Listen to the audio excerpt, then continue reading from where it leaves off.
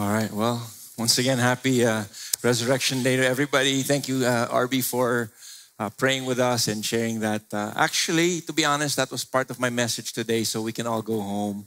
Tapos na. Okay, happy Easter, everybody. But that was really powerful. Thank you, RB. Again, I hope you all had a good week. All right. I know a lot of people, I think there's some of you who are online. Somebody messaged me, and some of you are watching from out of town, but some of you, how many of you stayed in quiet Manila this week? Okay. All right. Good. And so whether you're out of town now or you're here, welcome. I hope you had a good week, a Holy Week break. Today is Easter or Resurrection Sunday, as many have called it now. And usually we I don't know if you know this, we worship on a Sunday primarily because that's the day Jesus resurrected. The Jewish people would worship on a Sabbath, which is a Saturday, right? So we don't worship on a Saturday. We don't worship on a Friday, even Good Friday, but usually on a Sunday because that's when Jesus resurrected from the dead. At the same time, Paul said that we worship on Sabbath, we worship on this day, on that day. Every day we can worship God, even as RB said, that we offer now our bodies as living sacrifices unto the Lord. Our worship is unto Him. And so glad that you could join us today on this Sunday as we celebrate the resurrection of Christ. And so again, could you go ahead and smile at the person beside you and say, I'm glad you're here. Tell them, grateful that you are here with them. All right. Now, I know we do have people in the overflow room. Thank you for joining us as well. Now, let me start off with this question. We do have a lot of ground to cover today. Last week, we started on a series entitled Place of Grace. We talked about Peter and how the Lord restored Peter back to his faith. And we'll continue on in that thread as we talk about this next one in our installment, the second installment in the series. But I want to start this with this question. Was it really necessary for Jesus to resurrect from the dead? If you think about it, was that necessary? I mean, He died on the cross. Wasn't His death sufficient to pay for our sins? All right? Or could God have just set a cosmic pardon, telling everybody, oh, okay, you are now all forgiven, right? You are okay and we are reconciled. Was it necessary for Jesus to still be resurrected from the dead? What's its significance? And that's where we pick up our story today in Mark chapter 16, verse 1. Mark 16, verse 1. The Bible says, when the Sabbath was passed, Mary Magdalene, the mother of James, and Salome, all right, bought spices so that they might go and anoint Him. And very early on the first day of the week, when the sun had risen, they went to the tomb. And when they were saying to one another, who will roll away the stone for us from the entrance of the tomb, and looking up, they saw that the stone had been rolled back. It was very large. Verse 5, and entering the tomb, they saw a young man sitting on the right side, dressed in a white robe, and they were alarmed. And He said to them, do not be alarmed. You seek Jesus of Nazareth, who was crucified. He has risen. He is not here. See the place where they laid Him. But go, tell His disciples and Peter that He is going before you to Galilee. There you will see Him just as He told you.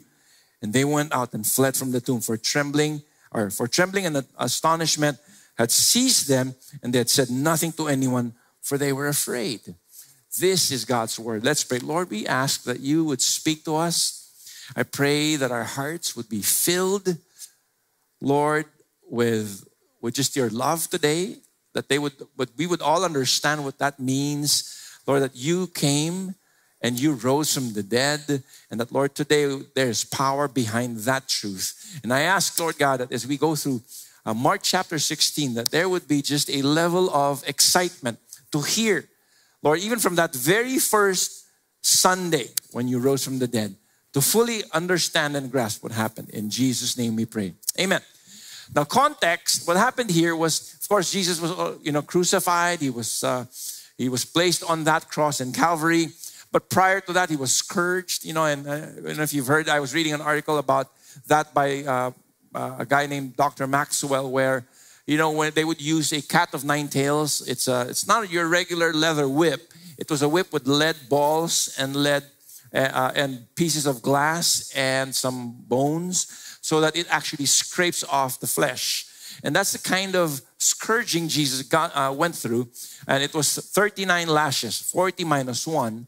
So that when Roman officials or Roman soldiers would make a mistake and because pag sumobra sila, if it goes over 40, they're the ones gonna get lashed, right? Or they're gonna get whipped. But usually they do 39. And so that's what Jesus had to go through. And then nails were driven through his hands. I don't know if you know that it was most likely on his wrist, not on his hand. Not this place, because it would rip off quickly. And so it would be right in between and missing out the radial artery, so that he would not bleed out to death. These guys were expert executioners. They would know where to drive that nail, hit the median nerve. If those of you who have gone through carpal tunnel syndrome, that's the median nerve. So imagine just being pinched and pierced throughout the day with that nail on the median nerve. And so Jesus was crucified at that, with those circumstances. But on top of that, because he was on the cross, gravity would pull him down, right? And he would, a lot of people died of suffocation more than the bleeding out, because of the lungs being crushed. And so every time you have to breathe, you pull yourself up so that you can breathe. And every single time that you pull yourself up, it's a new crucifixion all over again. And so these were the kind of things that Jesus had to suffer so that you and I could, be set free from sin and death. And so now we pick up our story today in verse 1, when the Bible says, when Sabbath was passed, Mary Magdalene, Mary the mother of James, Salome bought spices so that they might go and anoint them, right? Mary Magdalene. These were the women who saw Jesus crucified in Mark chapter 15, right? It's interesting to note that the men weren't there. Where were the men? They were hiding, all right? They were hiding. And right? So could you imagine the conversation? Hey, where's Peter? Hey, where's John? All these women were talking. And all throughout the time, they would be together. But where's these men? Okay. And I don't know if they were joking around or they were just wondering where they were, but they were not there. The boys weren't there. Okay. And, just a thought here. God was elevating women actually during those days. They were second-class citizens. In fact, what happened was even their testimony in court was not credible. Imagine, why would God choose? Okay, in culture that day, women were their credibility was the same of children or even of slaves, and so God was choosing the women to bring about this witness and this testimony, and God was actually doing something here also behind the scenes. And again, God was. The women brought the spices. The Bible says Jesus died before Sabbath, which is why they could not fully prepare his body for burial. And so when they would put spices, I don't know if you know this, they would usually use the linen, okay, and use about 75 pounds of spices, myrrh, aloe, different kinds of spices, so that because there was no embalming at that time, at least for the Jewish people, they would not embalm. And so they would use that to at least cover the smell of the cadaver, right? And so they would come. And now think about this. A day and a half, Jesus had already been in the grave and they were about to come in. Now imagine the smell, okay? Imagine the stench. At least if Jesus were still dead, right? And yet they because of their love for their master, okay, they went anyway.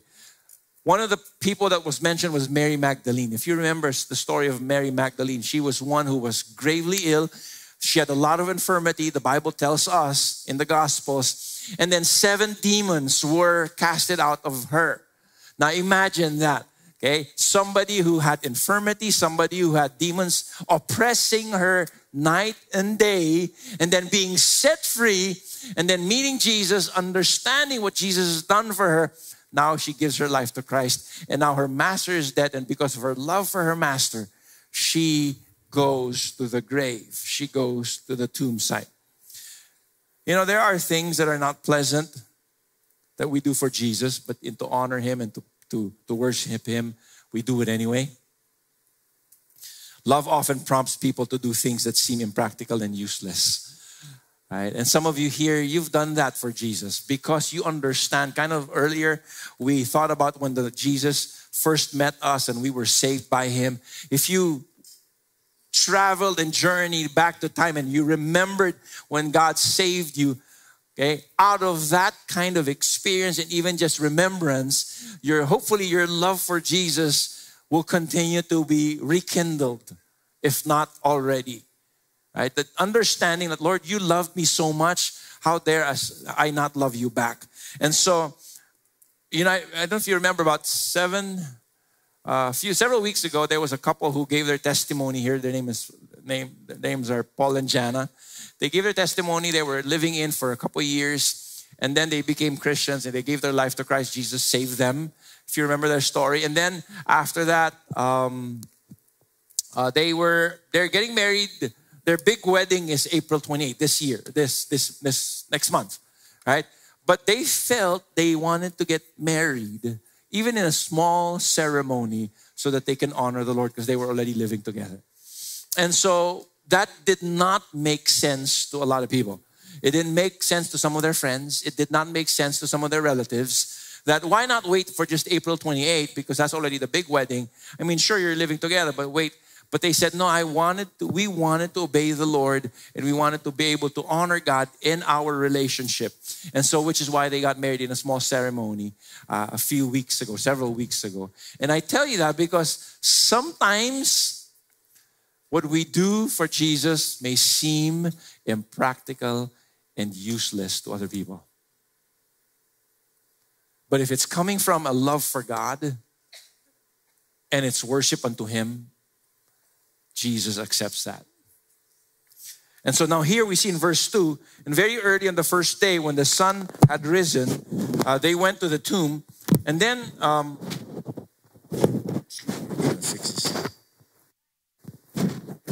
very early on the first day, all right, Sabbath was the reference to end their week, okay? If you notice, there was no Monday, Tuesday, Wednesday, Thursday, Friday for them.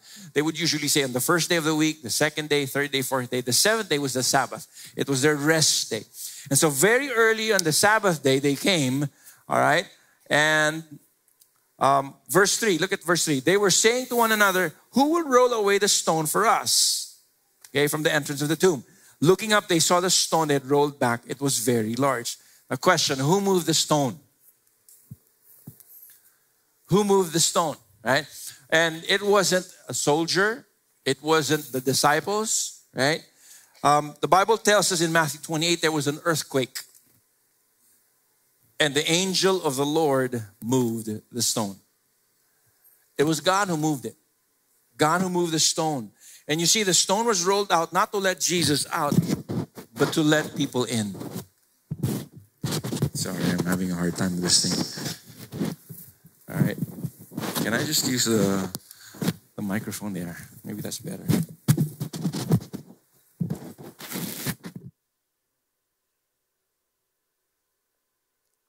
All right.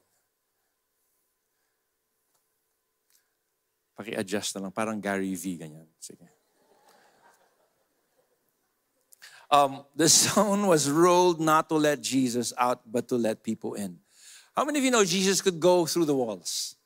All right. Remember there was the story. They were having dinner. They were having a meal. And then Jesus showed up. And then what was his first words? When everybody was alarmed and afraid, peace. Patawa din talaga si Jesus, no? Okay. When everybody was afraid. All right. And so verse 5, and entering the tomb, they saw a young man sitting on the right side, dressed in a white robe, and they were alarmed. Now, the Bible says the angel was on the right side of the tomb.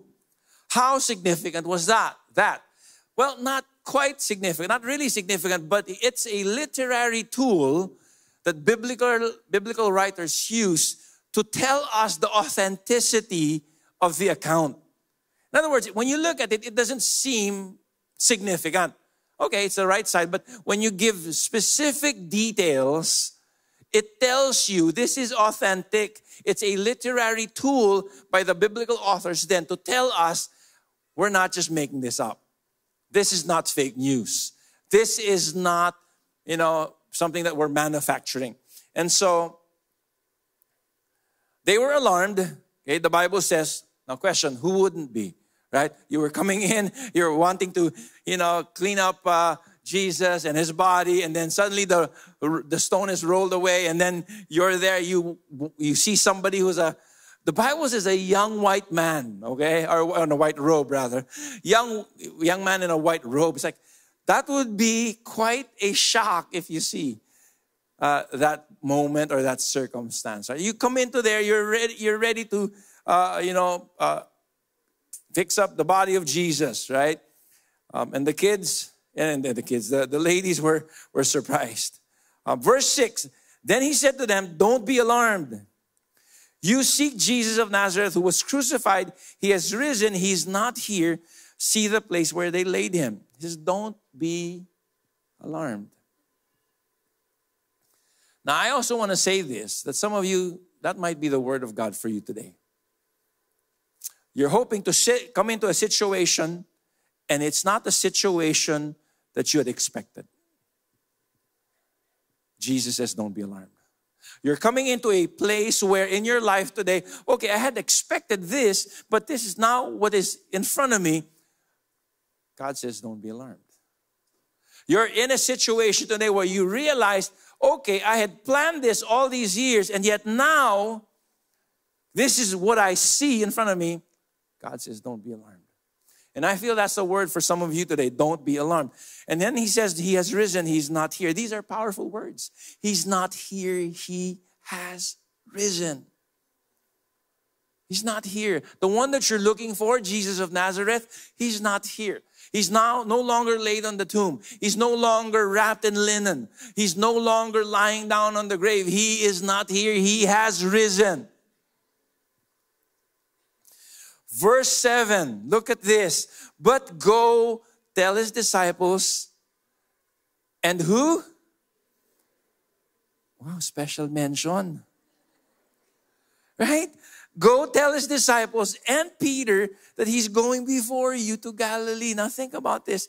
Previous to this, Peter just denied Jesus. And he feels like a failure. He runs away, goes back fishing. Remember our story last week? He goes back fishing, goes back to the place where God told him, that's no longer who you are. This is who you are. I have given you a new calling. And he's gone back to his old self. He's gone back to his old place. He's gone back to his old location or even his old life. That's not where you're supposed to be, Peter. And some of you, you've gone back. God's calling you and telling you today, that's not where you're supposed to be. And he's calling you back to your real calling. And so now, the angel says, go to Peter. The disciples and Peter. Imagine that. Special mention throughout all of human history. Right?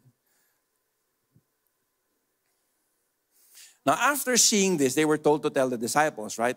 Now, if you read Matthew, Mark, Luke, and John, okay, these are the four Gospels, right?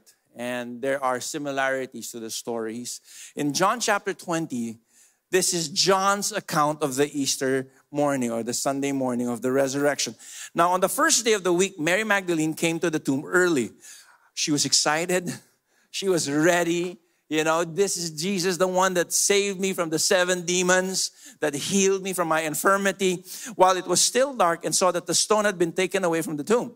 So she ran and went to Simon Peter and the other disciple. Who's this other disciple? John.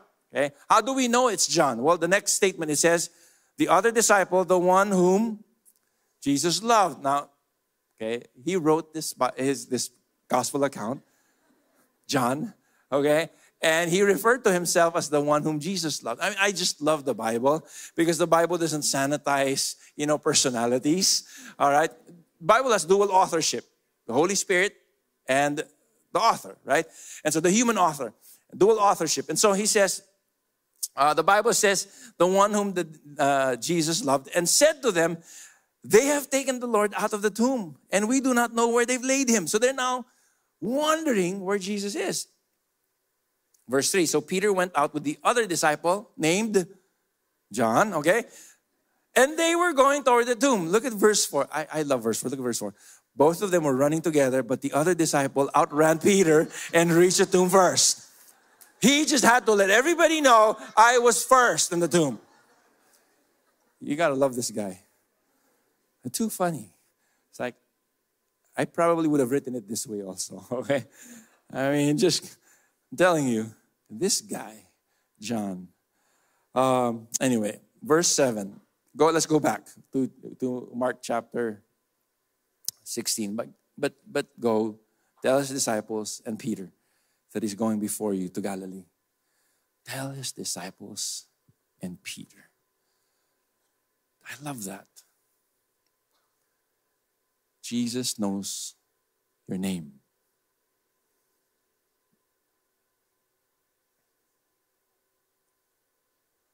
Tell Peter. This was to assure Peter that it doesn't matter what you've done. I still love you. And I feel that's a word for some of you here today. You failed. But God says, I know your name. I'm still calling out your name and I'm calling you to myself. See, when you thought God has forgotten you because you failed him, he calls out your name to remind you that you're actually still in his mind. He's thinking about you. I love what the Bible says in Psalms when it says, how precious are your thoughts upon me, about me. If I were to count them, it will outnumber the sand and the seashore. You know how much God thinks about you? The thoughts he has about you outnumber the sand and the seashore. How much do we think about God? Not very often sometimes, right? We forget about him. But Jesus, God, he doesn't forget you. He remembers you.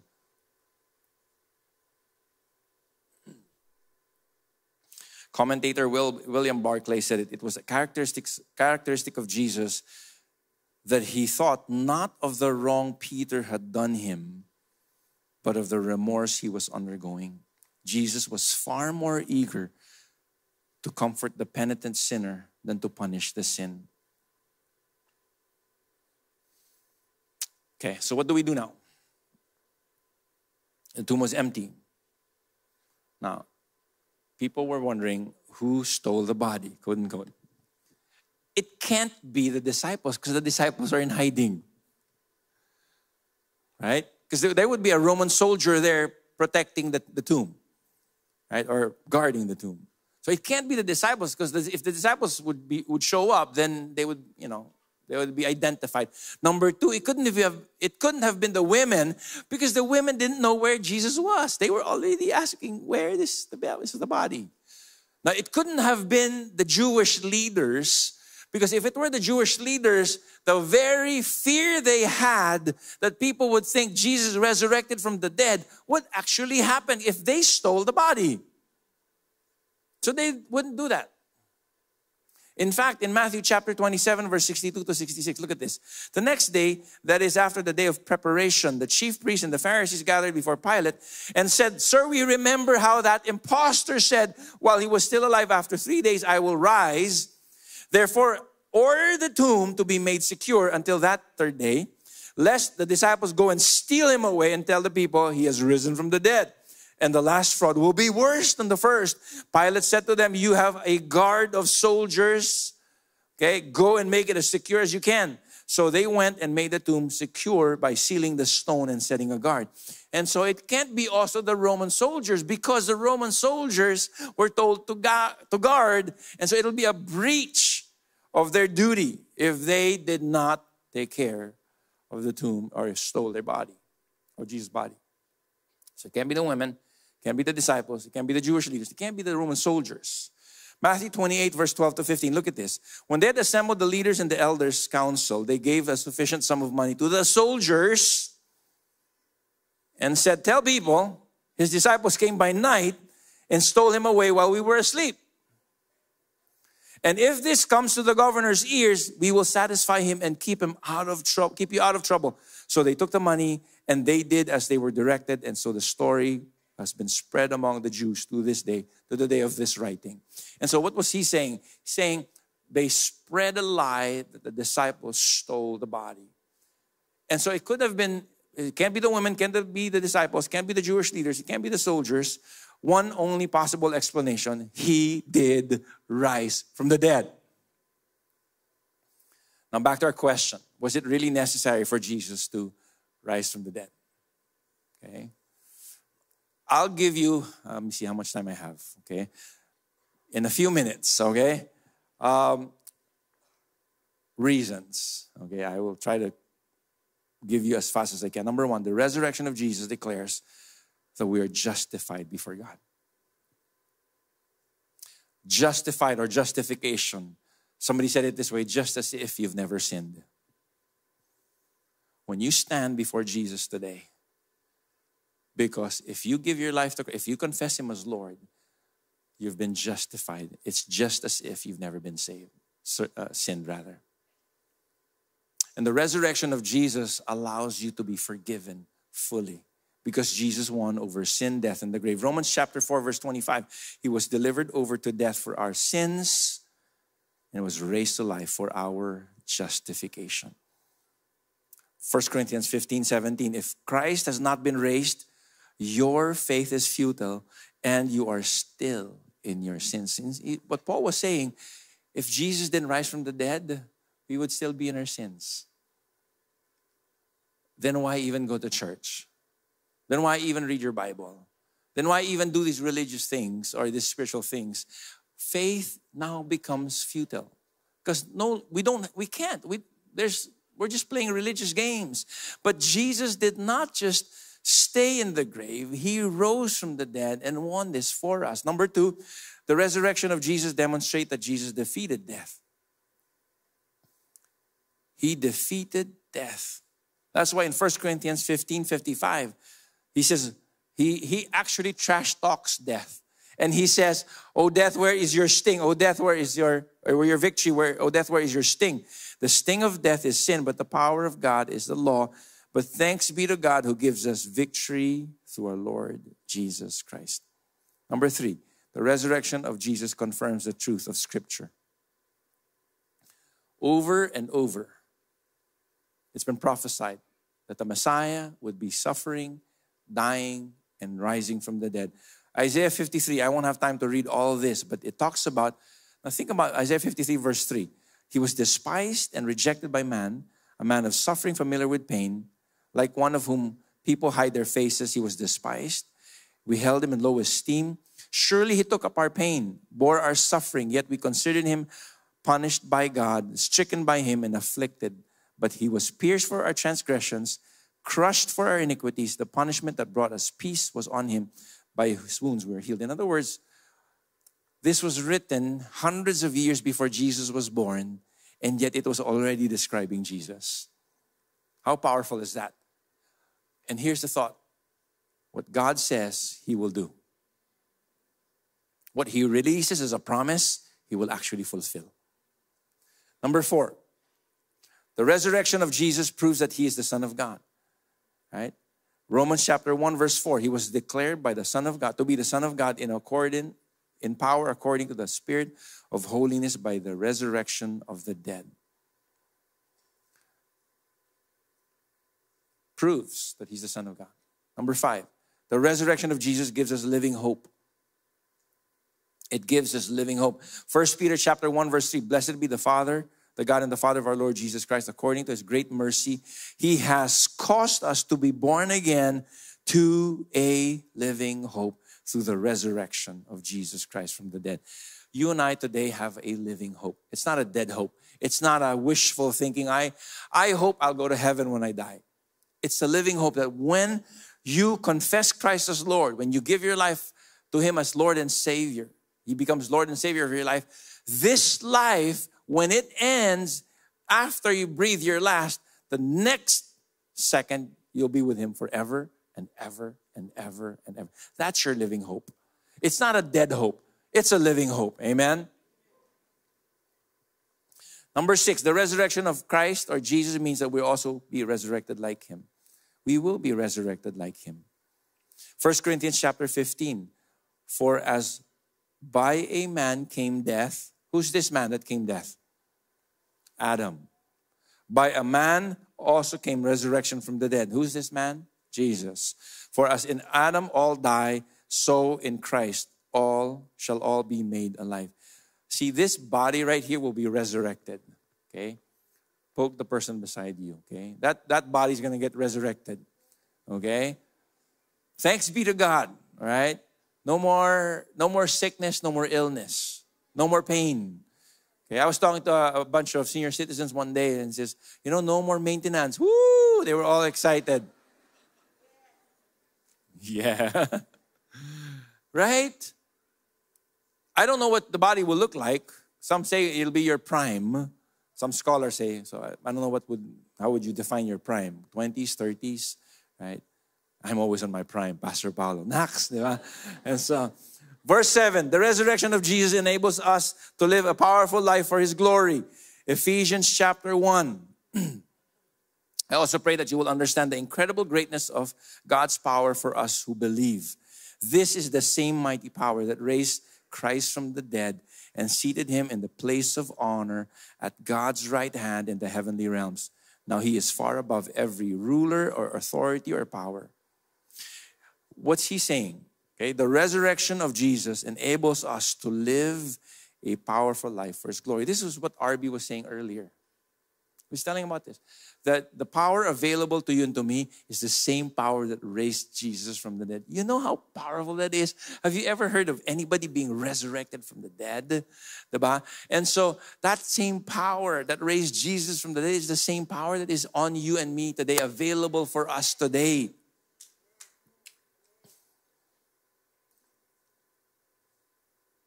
Question. Okay, the same power that raised Jesus from the dead is the same power at work in our lives today. Are you living your life as though Jesus never rose from the dead? Because if we don't understand this truth, then we live life in defeated state or condition, not realizing Jesus won over sin, death, and the grave. I no longer have to perform. Listen, some of you, it may have been hard for you growing up because you had tried to perform and earn mom or dad's approval. Right? But you and I today, because of what Christ did for us, we have been approved. We belong. And you are now part of the family because of what Christ did for you. Jesus won that for you as well, purchased that for you. The power of the resurrection has become the power to raise a dead person to life, a life that has been transformed. Okay, it's not self-help books, though they're helpful. It's not therapy, though they're helpful. Okay, it's not any worldly methods, although some of them are actually helpful. But what will actually transform your life is the power of God in His resurrection when He rose Jesus from the dead. Now, I want to call Moses up here. Moses is somebody who I've known him since he was a kid, okay? Because he was I was a kids' church teacher and he was one of the kids. I was a kids' church teacher when I was 13 years old. Max. Hindi, joke lang. But Moses I just wanted to have Moses come up and share his testimony because I heard his testimony. We sat down one time for coffee and I said, Moses, that's so powerful. I want you to share that testimony because somebody who grew up in church and yet, things happened along the way. I'll let him share it. I won't steal the thunder anymore, but just go ahead and maybe you can share your testimony. Let's give Moses a hand. Thank you, Pastor Paolo.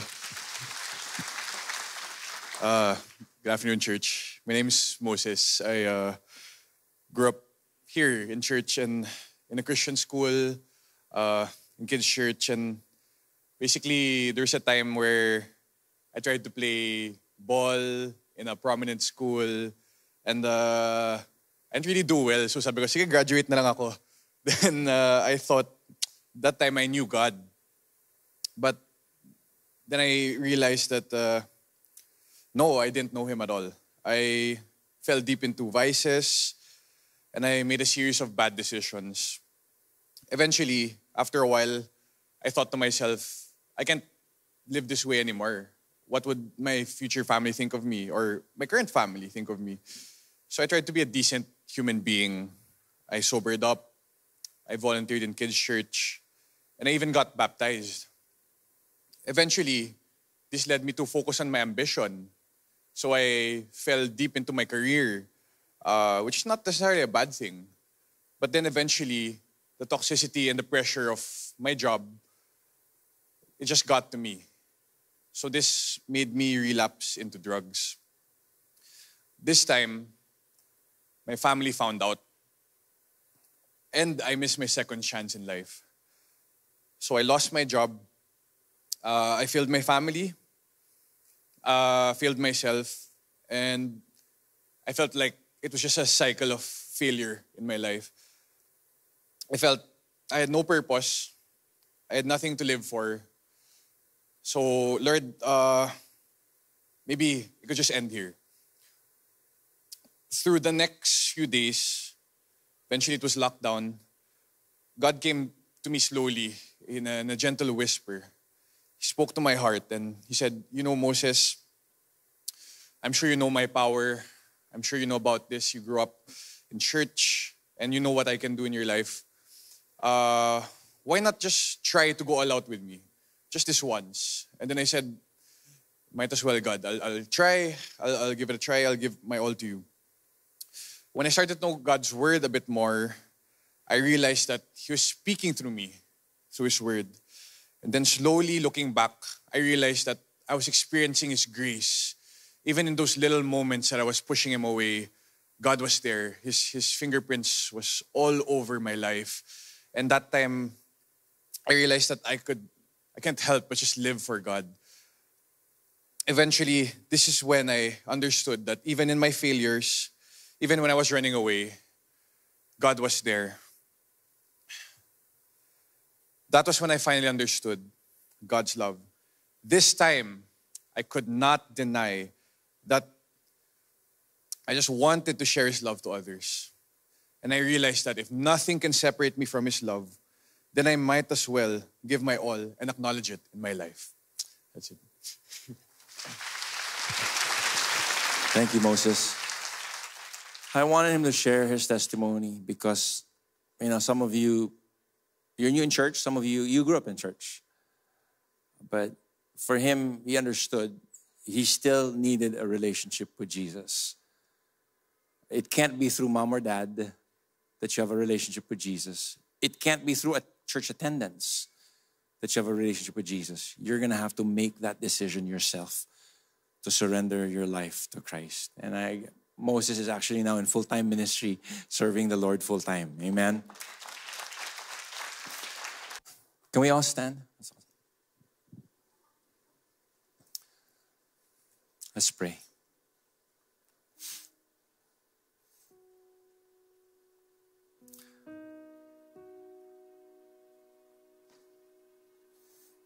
Jesus, thank you for coming. Lord, some of us we've heard it so many times, Lord. Easter has become just a regular day. But I pray, Lord, that today would be different. Lord, that there would be a greater understanding and realization of what you've done for us.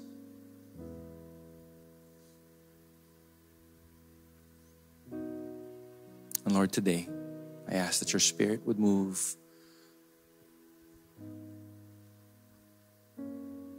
in all of our hearts.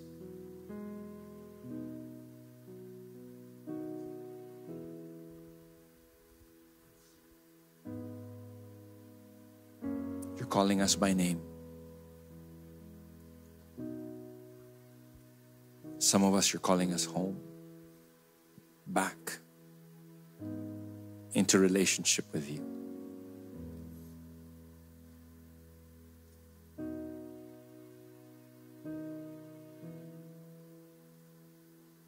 And Lord, let today be quite a special day, because it's a day where,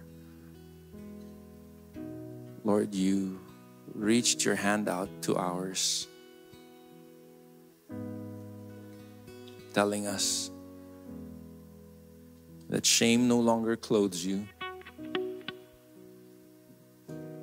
guilt no longer overwhelms you, sin is no longer who you are, your failure is no longer your identity.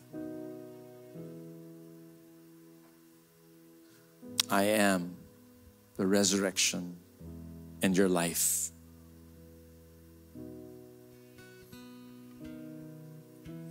I'm going to ask Spiff to sing this song, and then let's just sing this together. He calling out my name. He calling.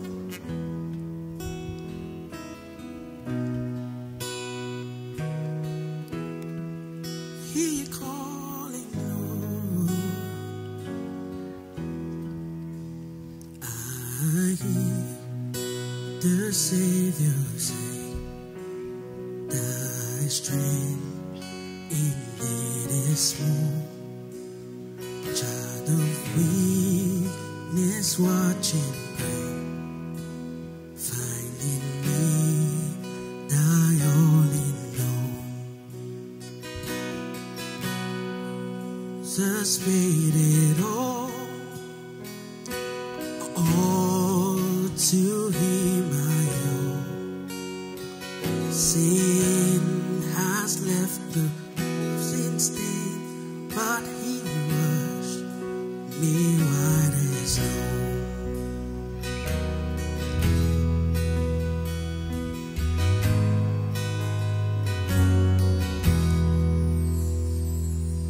Now indeed I found thy power and thine alone can change the leper's heart and melt the heart of stone. Jesus paid it all to him I owe. Sin has left the crimson stain, he washed it white as snow. Jesus paid it all to him I owe.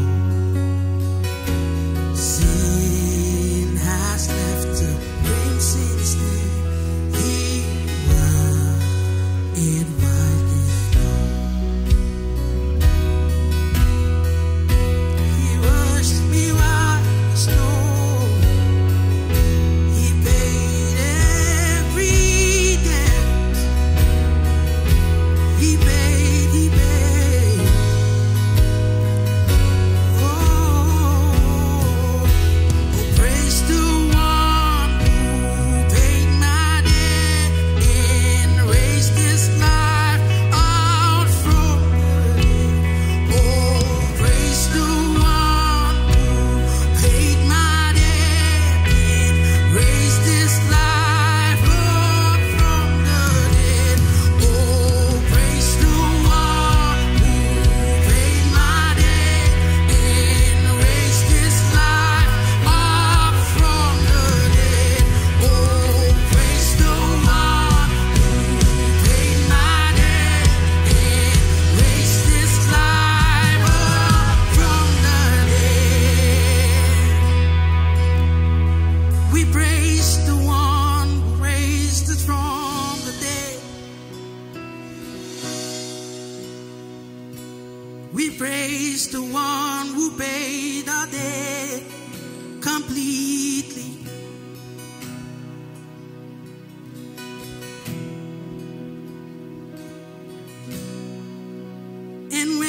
I'm standing in that shore, I stand complete.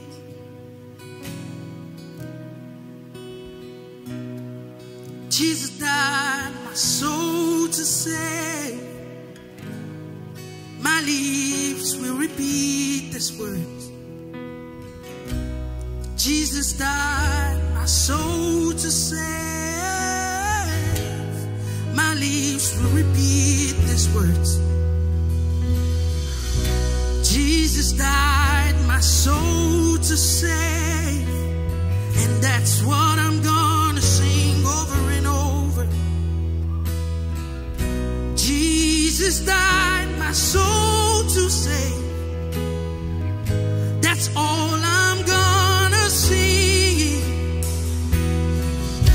Jesus died my soul to save. That's all I'm gonna keep singing. Jesus died my soul to save.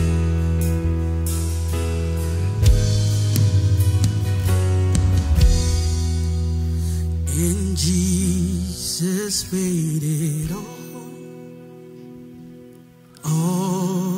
to Him I owe.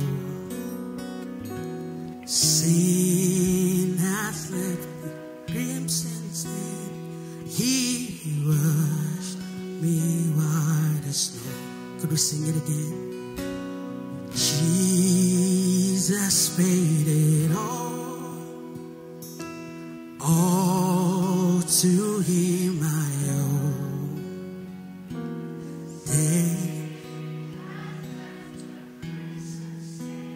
He washed me white as snow, and He washed me white as snow. Yes, He did. He washed me white as snow.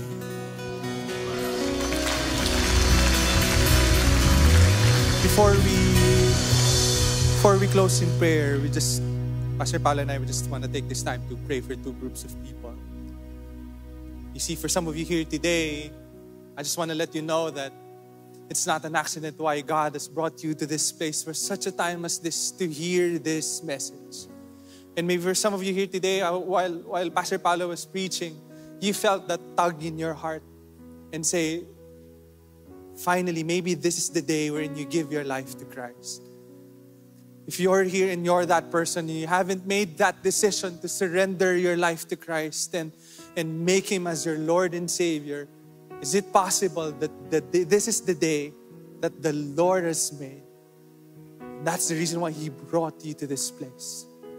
If that's you and you want to make that commitment, to surrender your life to Christ and to make Him your Lord and Savior without anybody looking around, just quickly raise up your hand so that we can take this time to pray for you. You're here and you haven't made that decision to surrender your life to Christ and you want to say, Lord, I want to give my life to you. I see that hand at the side. I see that hand in the front. I see that hand at the back. Thank you, Lord. If that's you and you're raising up your hand and you want to make that decision, kindly pray this prayer with me. Lord Jesus, thank you for what you have done on the cross for me. Today, Lord, from the bottom of my heart, I make this decision before you to surrender my life to you. And from this day forward, I choose you to be the Lord, the Master of my life. Forgive me, Lord, for my sins and for the things that I have done. And today, Lord, by your grace and strength, I want to live my life for you. From today, for the rest of my life. In Jesus' name, amen. One more group of people we would like to pray for. Maybe for some of you here today, you've been a Christian for a long time. You grew up here in church and probably you heard something from the testimony of Moses earlier and you felt like today is the day wherein you recommit your life to the Lord.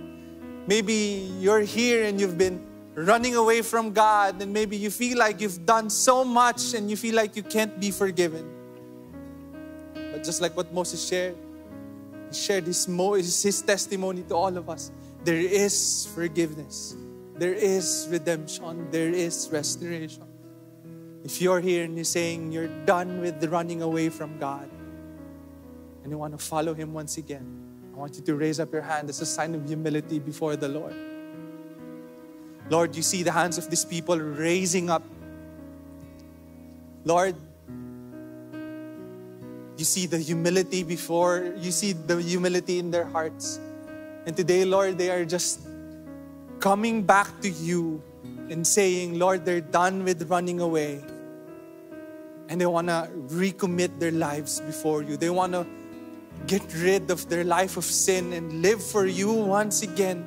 And Lord, we thank you for you have said in your word that you oppose the proud but give grace to the humble. And Lord, as they humble themselves before you once again, Lord, we pray for grace upon grace to turn away from their life of sin and follow you and live for you once again.